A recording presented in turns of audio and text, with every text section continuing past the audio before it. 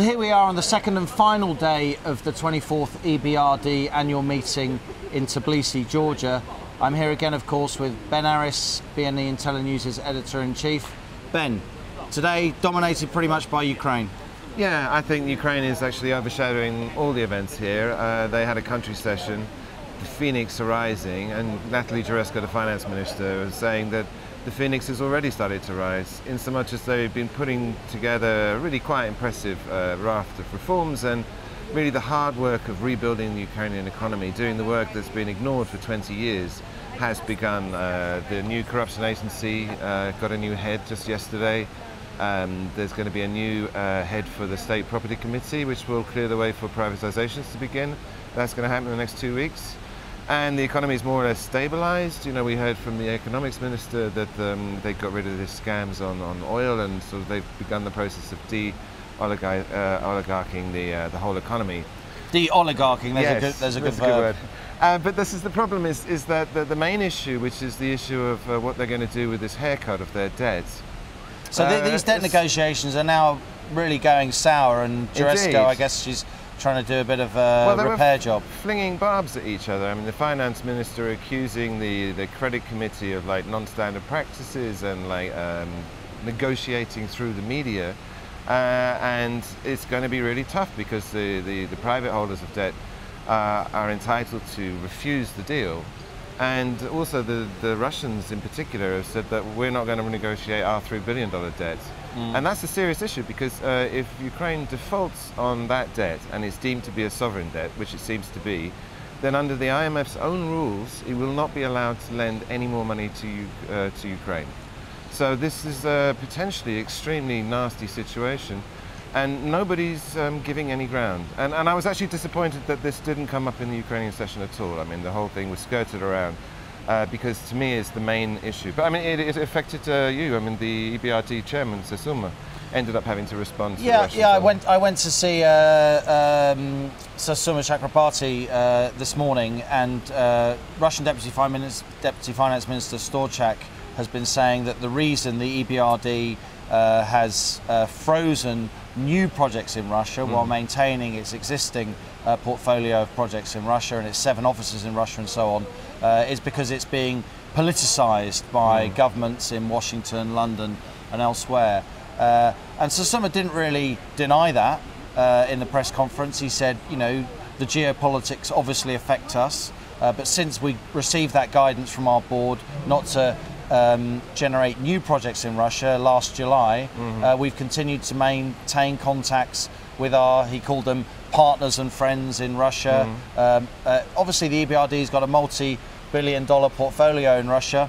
It's the biggest single investor in the country. It's easily the single biggest investor. The other interesting thing that came out, he countered Storchak, or at least aides to the Russian finance ministry, who said one reason the EBRD made such a loss last year was because it had curtailed its activities in Russia. That's not actually right, Sasuma said. They haven't curtailed them because they still have a big portfolio, but the reason they did make a loss last year was because they lost on the Russian currency. They have a big portfolio and valuations are often different.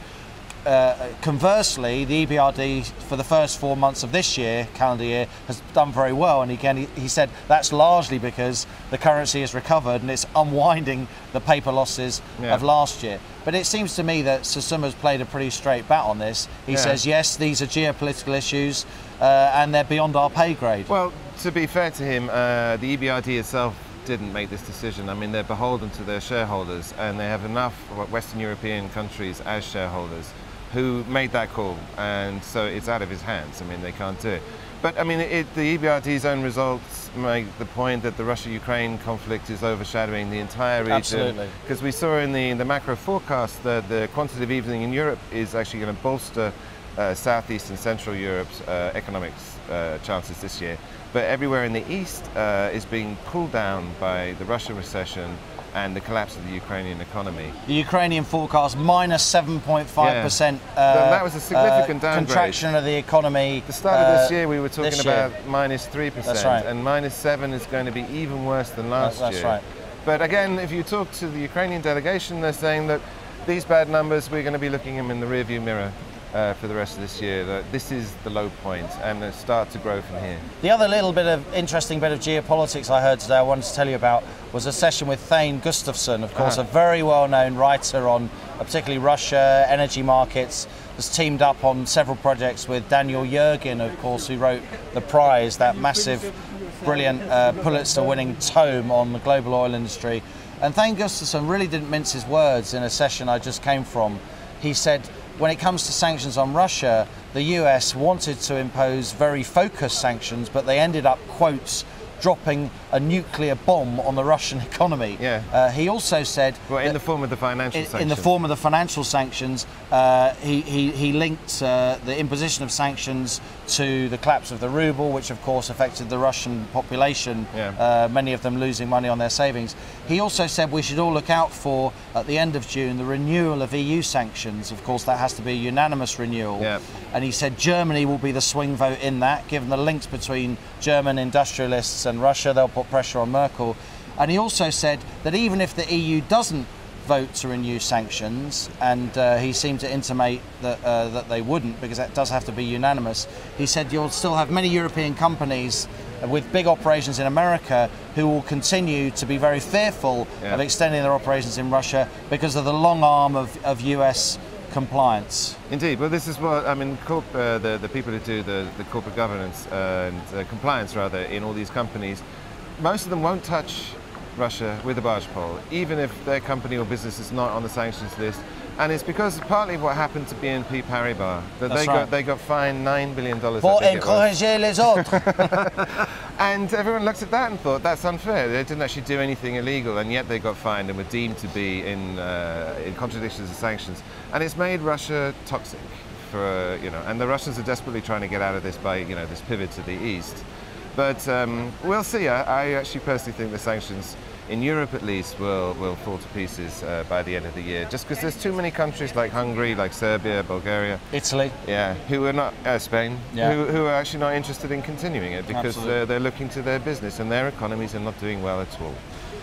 Well, that's it from us on the final day of the EBRD summit in Tbilisi, Georgia. It's been a fascinating couple of days. Plenty more on the website www.bne.eu. From myself, Liam Halligan, and Ben Aris, thanks for watching.